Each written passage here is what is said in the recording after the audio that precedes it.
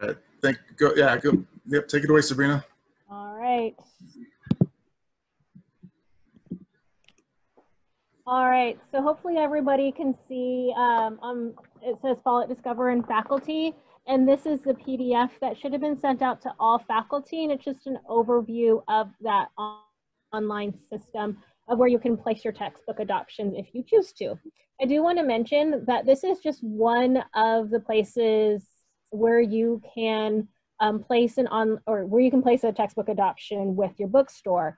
So you have the Follett Discover online adoption tool, but you can also email the bookstore, you can call the bookstore, or once everything opens back up, you can go visit the bookstore and say hi to your new managers over, the new textbook manager and store managers over there if you'd like to meet them.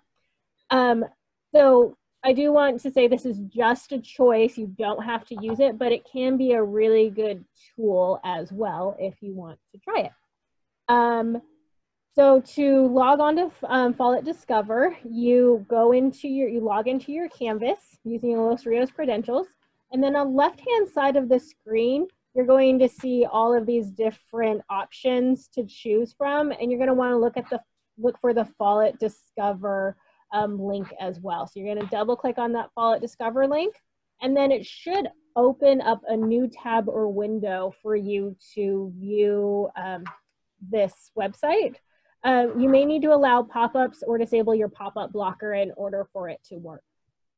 And then you just click you choose that you're faculty, and then it takes you over to the site that I'm going to move over to now. So I'm going to stop sharing that one.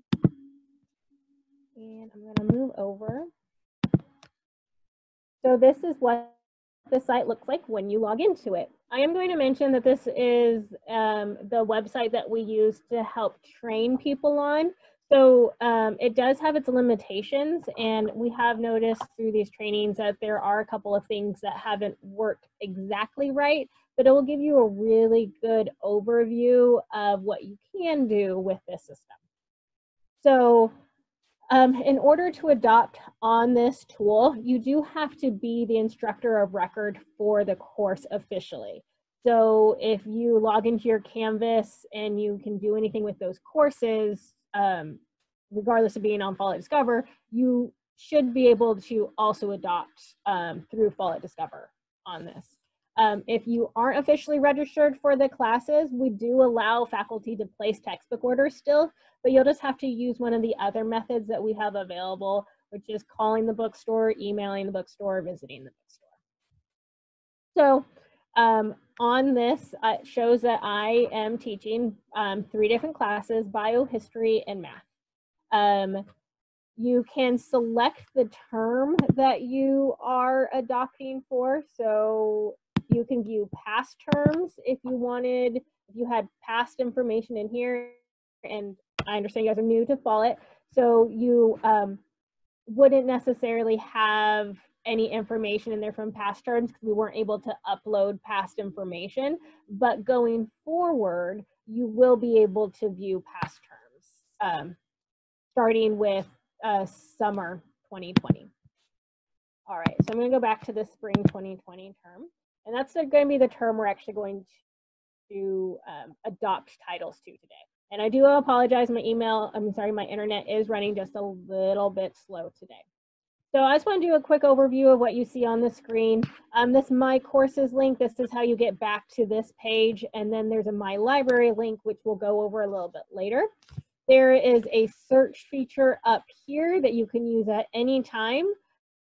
So you could type in an ISBN number to look at a title, and then from that screen you can adopt to any courses. If you want to share your textbook information with anybody else, you can click that button and you can email that off to anybody that you choose to. You do not need to email this information to the bookstore since it is delivered to us electronically already. All right. So right here, so for each of these courses, it says we haven't adopted learning materials for this course yet. This information gets updated as we do adoptions, as we add in information. So the first thing we're going to do is one of the easiest things that we can do, which is I'm going to let the bookstore know that I am not going to use any textbooks for my Bio 2215 course. And that means I don't have any required or recommended titles.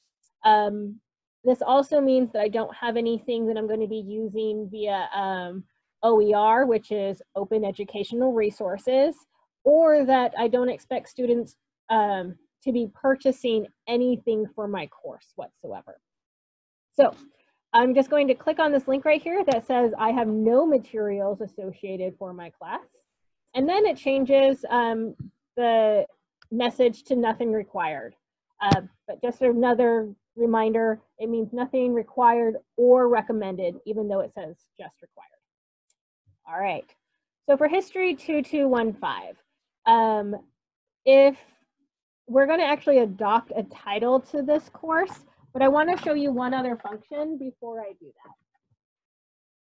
I want to show you the Manage My Section, and if you are teaching, say, 2 sections of History 2215, but you want different adoptions for each of these sections, that is when you want to do the adoption by Manage by Section. So you would just click this link here and you say, yes, I want to separate these sections out.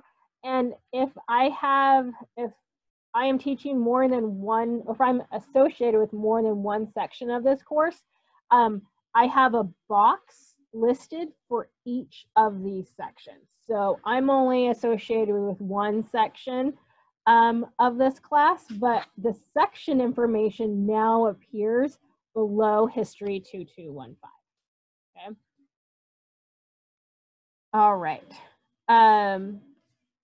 One other thing I want to mention about the Manage by Section is a bookstore will typically only adopt the books for your lecture section if you're teaching a lecture and lab class. So one section's a lecture and another section's a lab. We tend to put the adoption in your lecture section and mark your lab section as no text required. If you specifically need something associated with your lab, say there are 6 different labs associated and only your lab section uses something and we need students to know only that lab section uses it, we can absolutely adopt under that lab section. You'll just need to let the bookstore know that that's how you would like it to work for you. Okay, so let's get into adopting a title for the class. Sorry, I'm just going to pause for 1 second. I will be right back.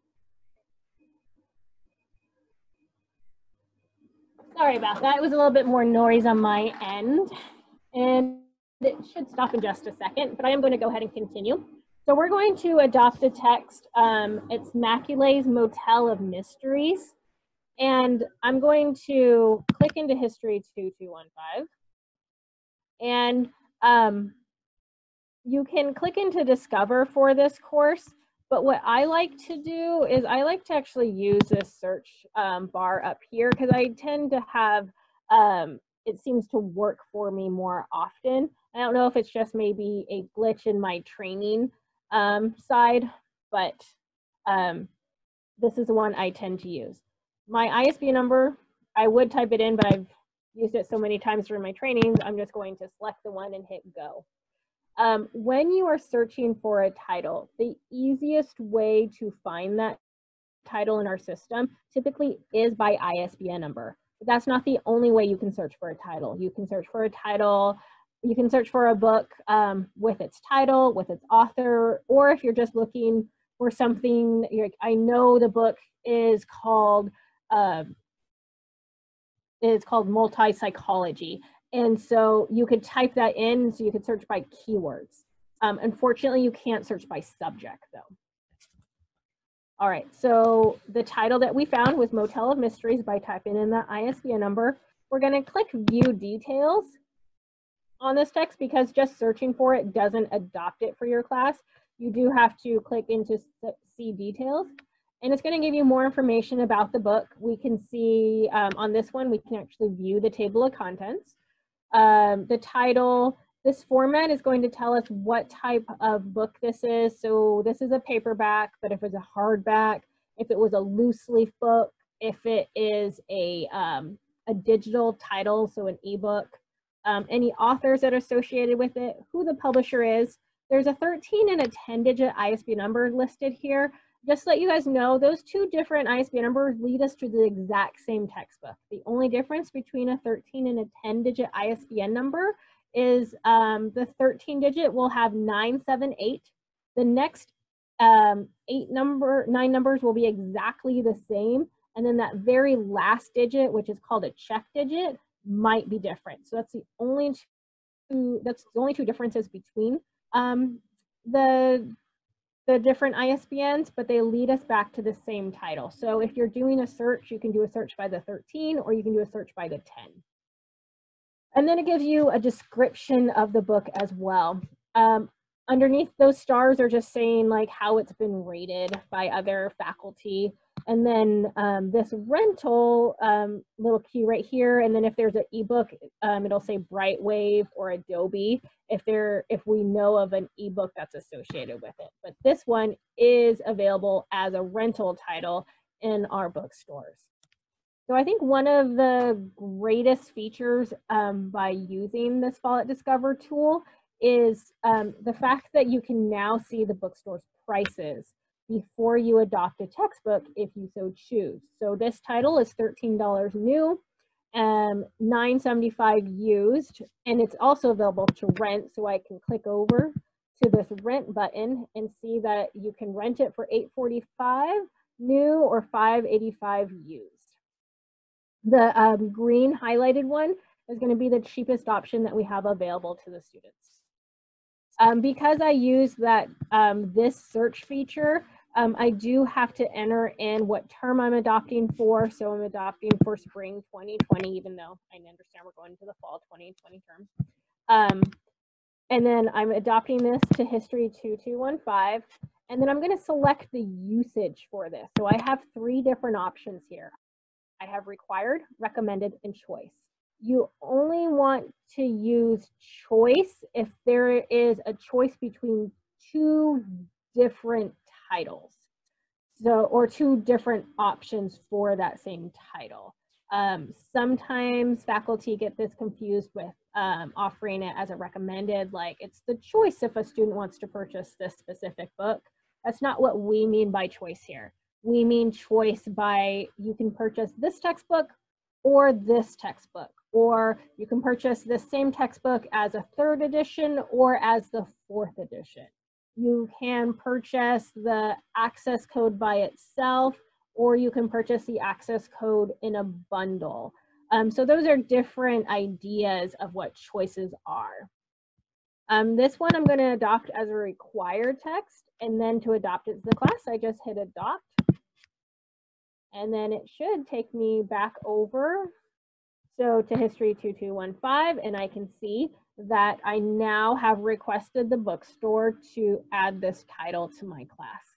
And you're going to see this pending status right here until the bookstore finishes everything on their end. So what we do on our end is we take a look at the title that you've requested and check to make sure that this isn't an old edition. If it's an old edition, we try to notify the bookstore, the instructor that this is an old edition, and if there's a newer edition available, if we're able to get the older edition. So we won't just make an assumption that you know this is an old edition unless you specifically let us know, I know this is an old edition, this is one I want to go with.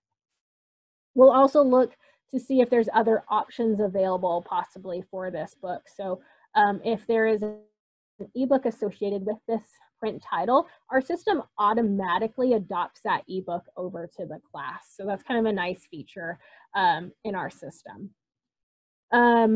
If it's a textbook that typically contains an access code, or you've requested an access code, we will do the research to see if there's any other options available. Maybe the publisher can work with us on getting a discounted bundle in stock that contains the access code and the textbook. So we do try to do all that type of research before completing the adoption on our side. And once we complete the adoption, what that does is it makes it viewable on our website so students can view that information. It also, students can also view this information through Canvas, just like how you can view it through Canvas. But students can't view this title until the bookstore completes it. Once it's completed, there'll be a completed tag up there instead of a pending tag. If you wanted to delete this book, you're like, whoops, I actually don't want that. All you have to do is hit that X button right here, and it'll say remove this material adopted to the course list, and you would say yes, and then it would take it off of the list. All right. I'm going to add, we're going to search now for a title based off of the author instead. So Turabian. I'm going to hit go. So I'm looking for Turabian, the manual for writers. And the reason why I recommend searching by ISBN number whenever you can, if you have the book in your hand, that's the best way to guarantee that's the book the bookstore gets for you. But you'll see when you just search by the author's last name, the Turabian Manual for Writers, 9th edition. But this is the hardcover that comes up. You may not know that there's a paperback version available. So I just went to page 2, and now we have listed on here the 9th edition again, but this one's the paperback. And then this one right here, same exact textbook, Manual for Writers, but this one is the 7th edition. So this is a paperback. So say you adopted the hardback for your class, the bookstore should hopefully catches this and lets you know that there is a paperback version available, and asks if it's okay if we adopt the paperback version instead of the hardcover to help save your students money. But we do try to offer as many choices to students as we can if the choices make sense. But we do typically see that if we had the hardcover and the paperback adopted, 99% of the students go with the paperback, the cheaper option. All right, so this title, I'm actually not quite ready to adopt for my class yet. It's one I'm thinking about, but I don't want to have to look it up every time I go into my adoptions. Or maybe it's a book I'm going to use every single semester, so I just want it on my, I just want it to be available to me and not have to search every time. I'm going to click this button right here, and it adds it to my library. So now what that does is instead of when I'm in my courses, I'm like, okay, I'm ready to adopt. I'm just going to go over to my library tab. And any books that I've saved over to my library, they're going to be listed here.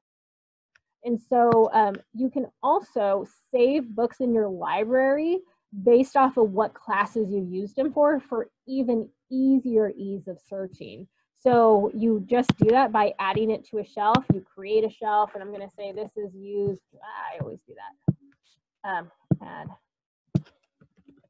History 10, save.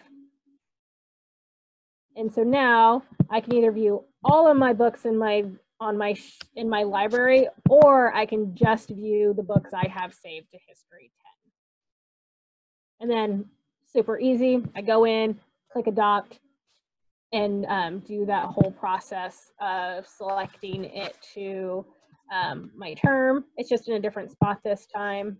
And then I select what class I want to use it for. This is once again History 2215. But I do want to make it recommended to my students, and then I'm going to click adopt. And it's listed there and as pending. All right. I know some faculty are also interested in our OER resources as well. So we're going to take a look at that.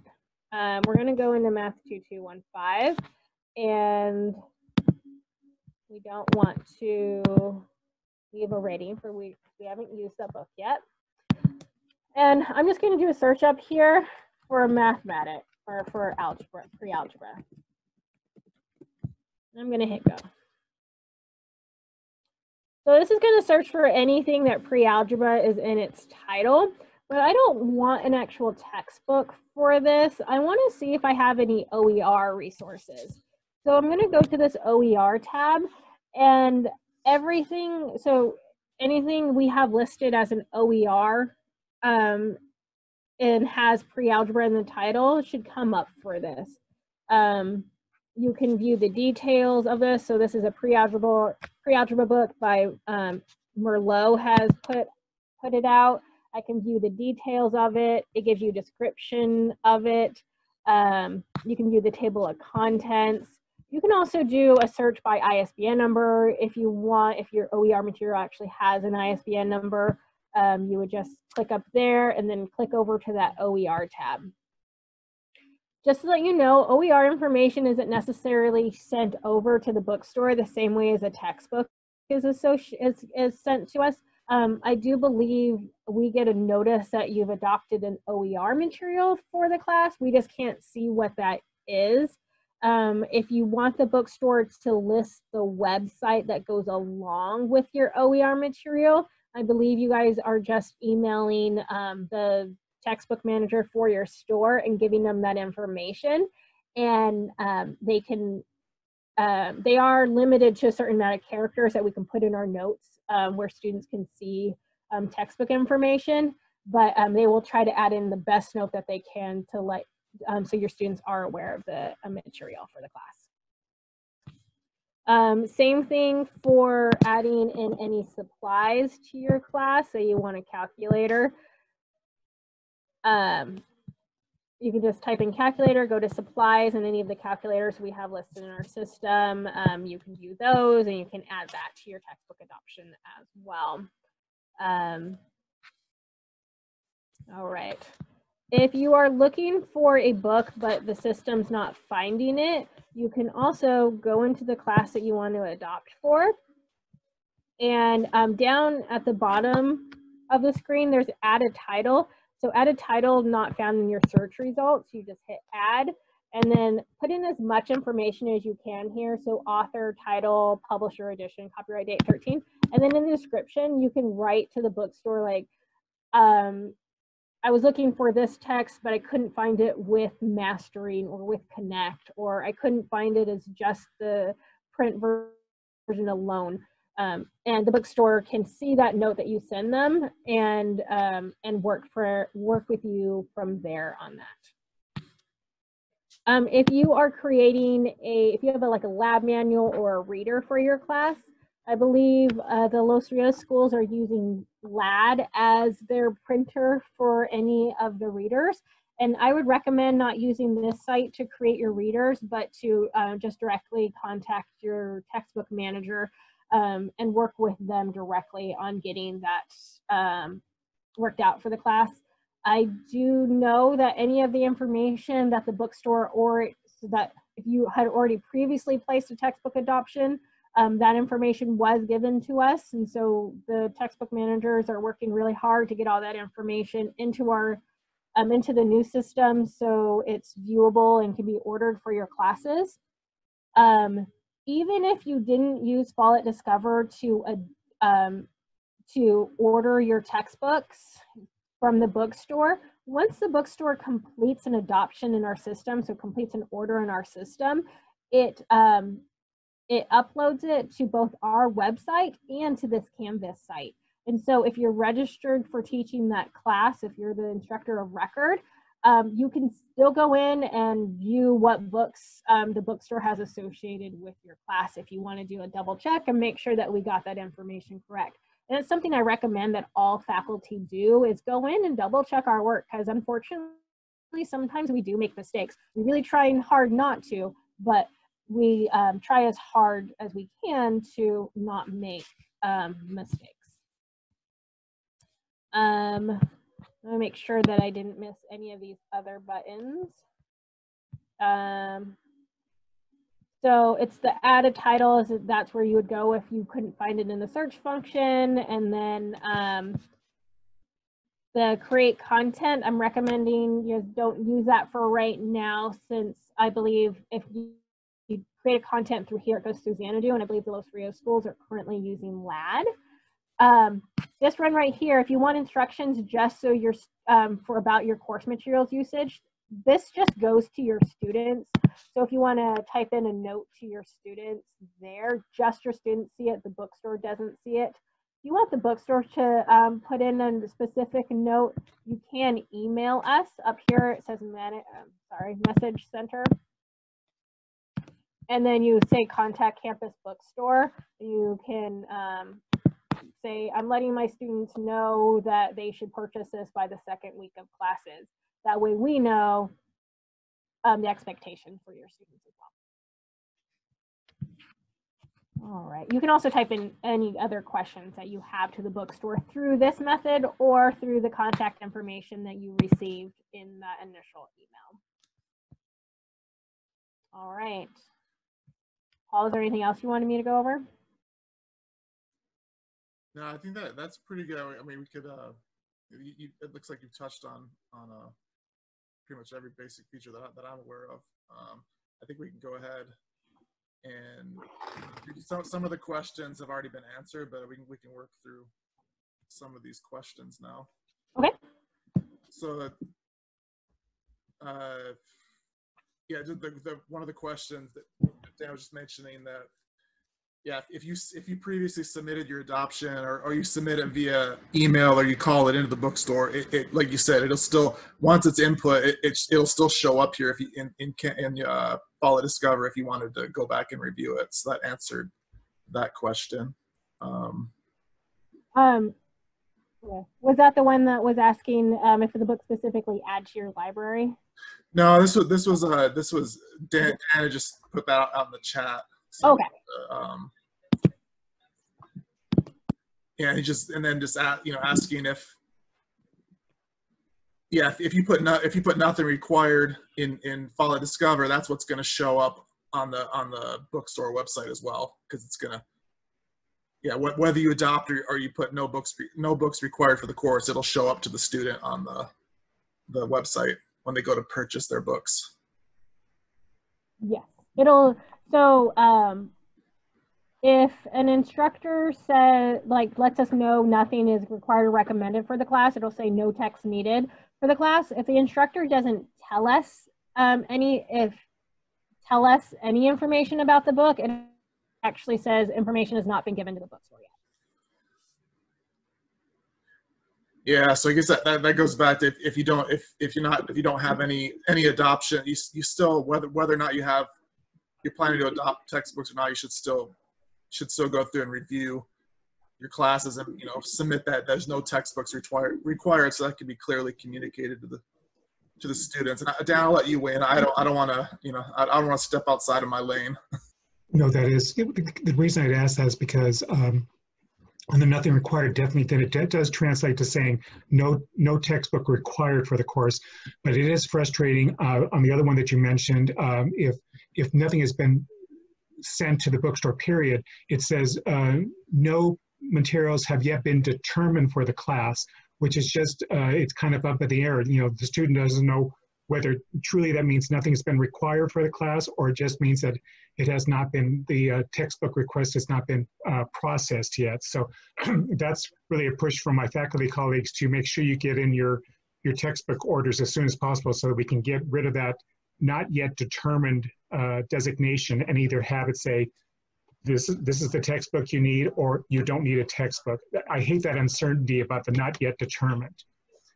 And then Sabrina, the question about the first one was, you were saying using Follett Discover is one of the choices that a faculty member can do. They can also email or call the college store directly. But I was just curious, when a faculty member does email in the textbook request, is there at any time that information from that email is then put into the template for Follett Discover or into the My Library? How does it happen that the next semester, if that faculty member wants to use the same thing, do they have to email again, or does it somehow reside someplace in the Follett atmosphere? Okay. So it doesn't matter how the bookstore receives the textbook order from the faculty. As soon as it's completed on our end, the information is pushed into Canvas.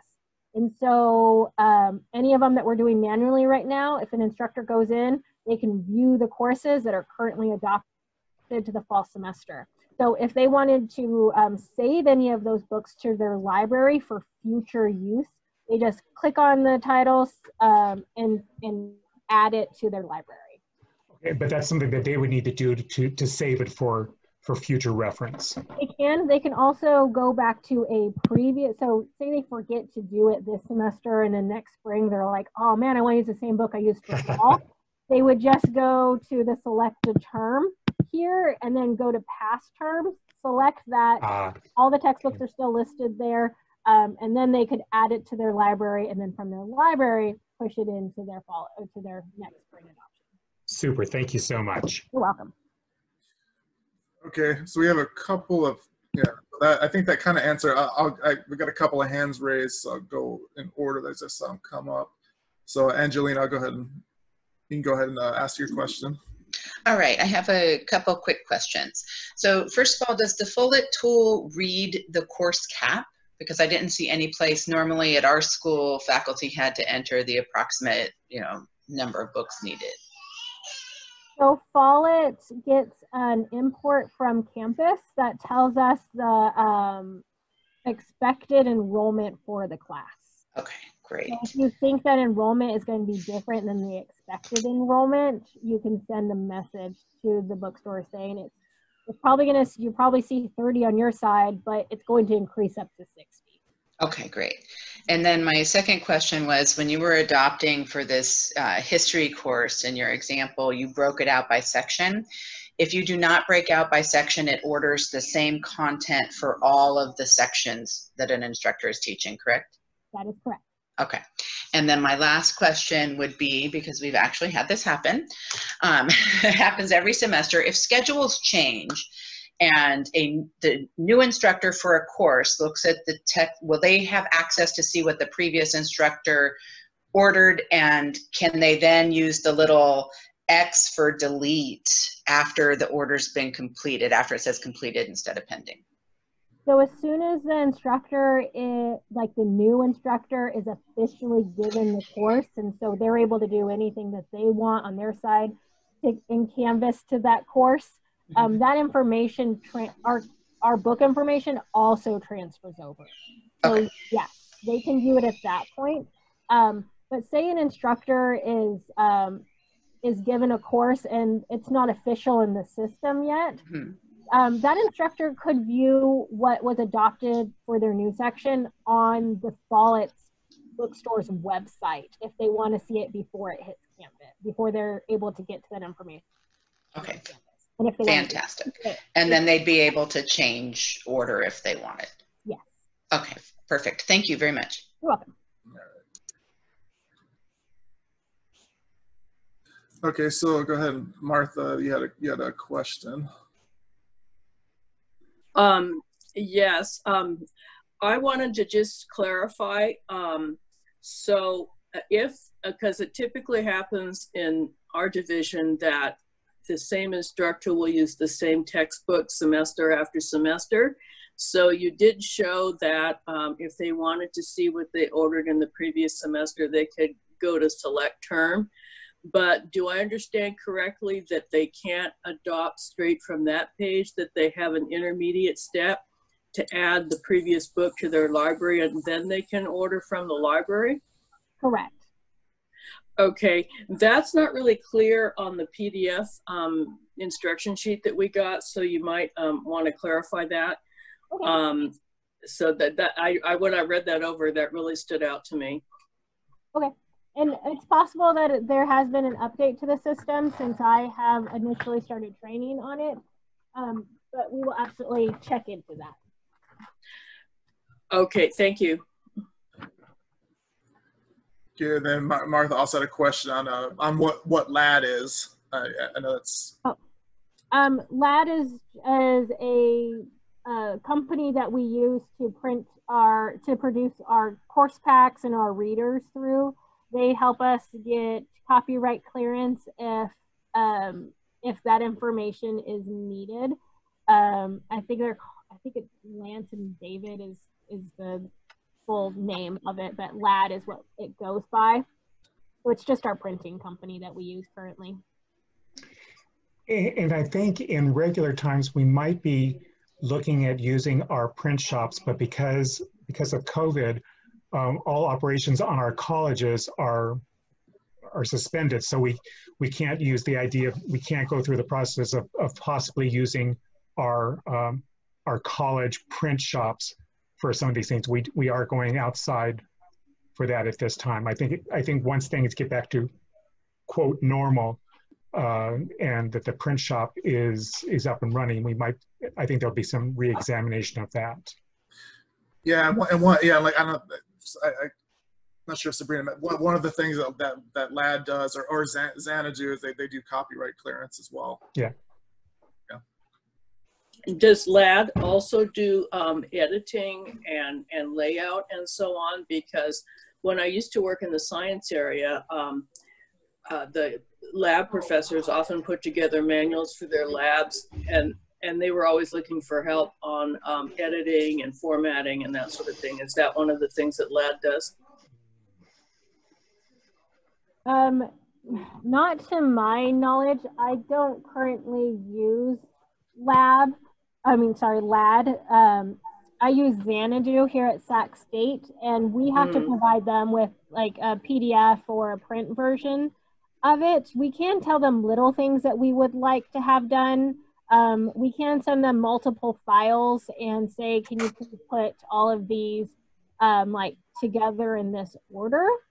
But I don't think that they go through it and make sure that like all the grammar and stuff is correct on their readers. Okay, so it has to be camera ready. Yes, I would think so. Okay, thanks. And if you want, I could have the textbook manager for your store follow up with that if you want. Would you like that? Actually, I'm no longer in the science area. I'm in math now, and that doesn't come up in math, but I was just curious just from past experience in the science area. We used to have a private contractor that did all that kind of work when I was in the science area. Okay, so, but that was independent of the print shop. It was something that the science area, they had this contracted editor kind of make it camera ready before it went to the print shop or an outside vendors. Is that correct? Well, the contractor actually did the printing as well, and they would bring the finished packets to the campus. Okay. Is this Angie? Was that Angie? That's Martha Goff. Yeah, I work with Angie. Okay, I was just wondering who to follow up with. Yeah. Okay. Thank you.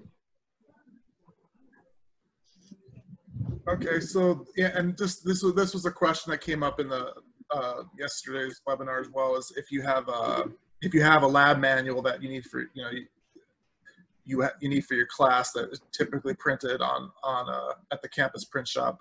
So what if that was from prior terms? What we did is during the transition, the bookstore they gave list of all those types of whatever they had knowledge of, they provided to the Follett course materials managers, so that they could any PDFs that needed to be obtained, they could work with faculty. But if you don't see that for your course, then please go ahead and follow up with the course materials.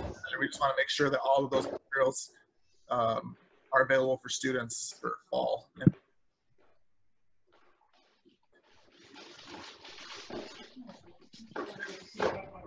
So that I'm not seeing any. Let me check the Q&A here. I think we answered all of them.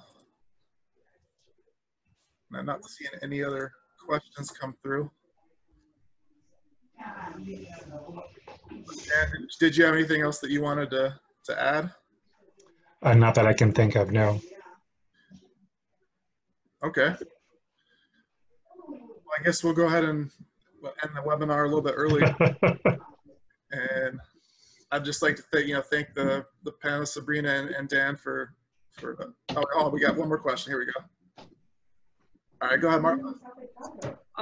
Just a suggestion, since you're having these webinars over several days, you might want to consider sending out an email that has a roundup of the Q&As that came up at the different meetings, and send them out to people so that some of these questions get answered and everyone knows the answer to them.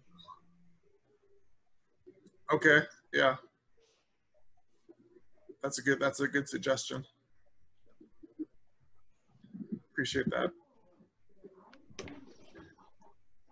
All right, well, thank you all for attending, and yeah, just feel free to follow up with any questions and feedback that you have. We appreciate it. And thank you for your presentation, Paul and Sabrina. Thank you. Thank you. All right. Bye, everyone. Bye.